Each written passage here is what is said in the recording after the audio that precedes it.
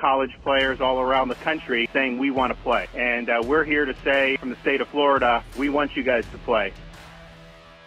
Our players want to play. They want to play because they've been involved in this sport for many, many years. They think we have, as the governor said, safe protocols in place. But they're excited about the opportunity to continue to follow their dreams and to play this game together and to be able to represent not only this university, your program, but their families and to celebrate the journeys that it's taken for them to get here. I put in so much work day in and day out, even when school didn't open back up and stuff like that.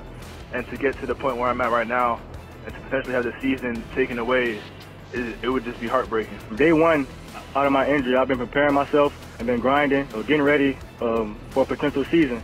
To have a season taken away from me, another year of not playing football would just be a disappointment. Keep working hard, guys. You guys have earned the opportunity to continue to compete.